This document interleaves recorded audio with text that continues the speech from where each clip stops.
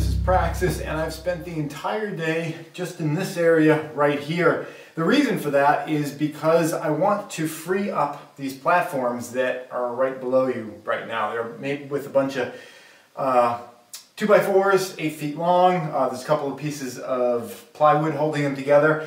And these pieces here are the decking for the scaffold outside.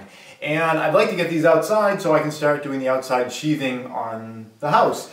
But they're here, and I figured instead of moving them all the way out and then moving them all the way back up, why not finish up what I have to do up here using these so that once they leave, they're gone for good. So that's what I've been doing today.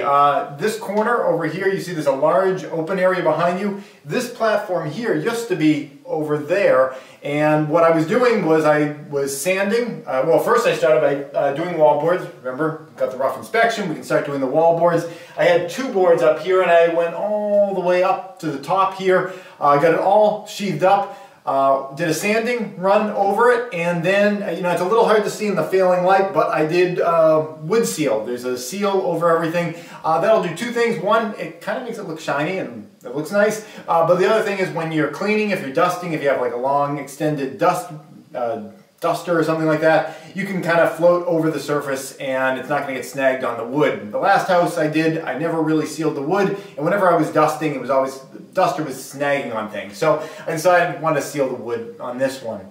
So I got that whole area done in terms of seal, and once I was completely finished with everything I needed to do there, I took the platform, moved it over here, and then kind of started working in this area, getting the electrical box set, finishing up this, and I'm going to leave the platform here because before I have these platforms depart from here, there is one other job that needs to be done from this location, and I really wanted to have it fully safe and secure to walk on this area, and that is the wood stovepipe goes right up through here.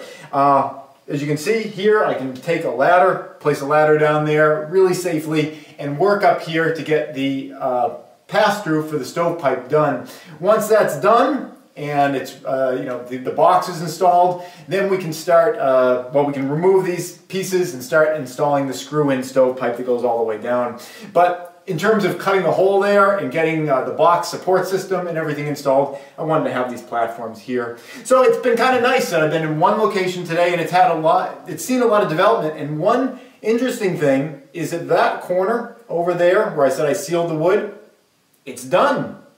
That's like the one part of the house that's finished. There's nothing else to do on there. I guess the surface of the windows is technically done, but even they need trim. It's kind of nice to look over there and it's like, that's finished. That one little corner over there is finished. This board here is going to be the last one that goes up over there. There's going to be like kind of a piece that, like a cap piece that goes on top of that. But that's it. Otherwise, I mean, it's really satisfying being in one place and seeing all this progress. This whole wall was open this morning. Wires were open. And it's nice seeing it all finished at the end of the day. That's it. Thanks for watching.